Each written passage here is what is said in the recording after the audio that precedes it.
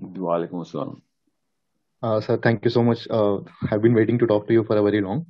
So I'm from India. So I have two questions. The first one is, sir, how can we, as a fellow Muslim, support the kind of treatment which has been happening to Indians by other, um, Hindus or anyone. So ऐसे बहुत सारे situations होते हैं जहाँ पे मारपीट होती है, मतलब बहुत जुल्म किया जाता है मुस्लिम्स के ऊपर यहाँ में इंडिया में. So I just wanted to know, as a Muslim, as a fellow Muslim, मैं क्या कर सकता हूँ? What can I do, and how can I help or be a part of it? So that's first question. And second, um, ایک how سوال to کیا control. Okay, okay. Thank you. سوال پوچھ لیں آپ, جواب شاید میں ایک ہی دوں. لائن میں اصل میں نا کوشچن بہت ہے. Okay, okay, sir. Thank you, sir. This is the important. چلیں, آپ انڈیا میں جی جی بالکل. تو آپ انڈین ہندوز کے اوپر ہوئے ہوئے ظلم کے خلاف آواز اٹھانا چاہ رہے ہیں. مسلمس کے اوپر ہوئے ظلم کے خلاف. تو آپ انڈین ہندوؤں کے اوپر جو ظلم ہوتا ہے نا, اس کو بھی اسی طریقے سے آواز اٹھانا شروع کریں. دیکھیں پھر دیکھیں, ظلم کے خلاف آواز اٹھانی ہے اور ظلم کے خلاف تیاری بھی کرنی ہے, چاہے وہ ہندو پہ ہو رہا ہو چاہے مسلمان پہ ہو رہا ہو.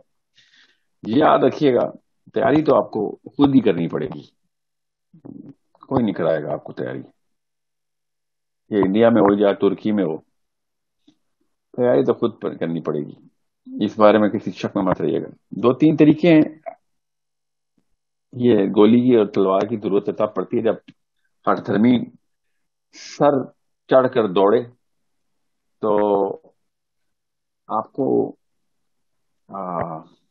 پہلے وکالت جو ہے نا وہ پوری کرنی پڑے گی. وکالت پوری کریں, اس موقع کے اوپر اس پلیٹ فارم کو اسٹیبلش کریں, پھر آپ تمام تر معاملات کو سیکنڈ سٹیپ تک لے کے جائیں. فرسٹ سٹیپ کے اوپر ہی نا وہ والی سائیکالوجی مت انووک کرائیں لوگوں کی کہ جس کے اوپر وہ صرف ڈیفینسو بھی ہو جائیں. ایرک برنز میرا فیوریٹ سائیکالوجسٹ ہے. اس نے نا ایک ٹرانزیکشنل انالیسس کا ماڈل بنایا تھا, پتہ نہیں اب پڑھایا جاتا ہے کہ نہیں, مگر it was an academic requirement in my Times کہ آپ نے اگر بات کرنی ہے تو آپ کو ٹرانزیکشنل انالیسس کا پتہ ہونا چاہیے. میں کسی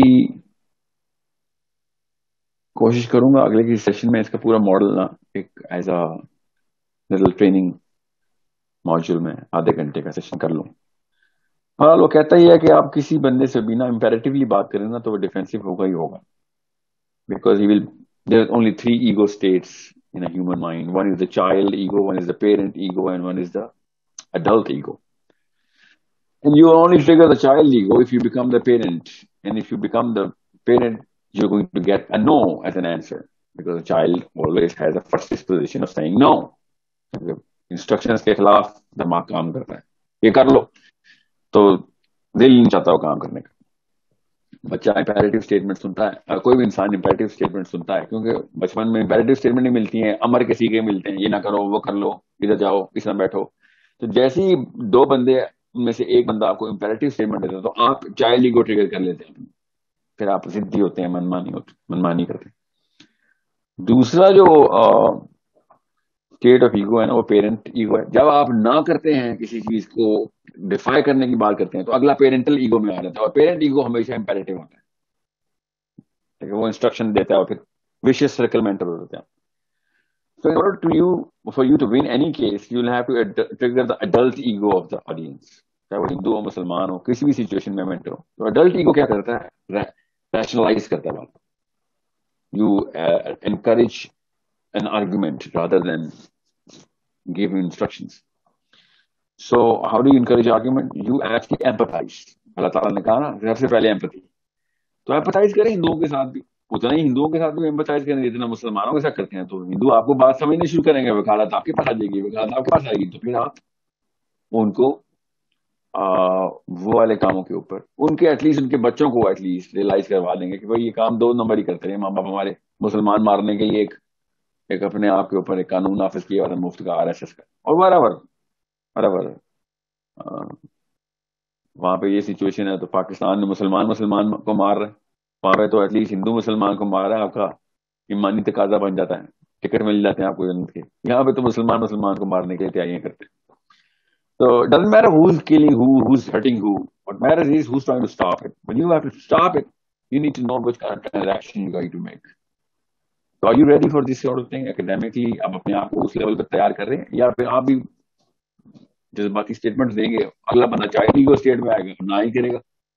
ٹھیک ہے, یہ میں نے کئی دفعہ دیکھا پاکستان انڈیا میں جب بھی بات ہوتی ہے نا, چاہے وہ ٹی وی کے اوپر ہو رہی ہو, چاہے وہ پولیٹیکل ڈبیٹ ہو, پولیٹیشینس کی ہو, دونوں بھی چل رہی ہوتی ہے, اور دونوں چائلڈ ایگو میں ہوتے ہیں, دونوں اپنے آپ کو پیرنٹ ایگو میں ٹگر کر کے بیٹھے ہو.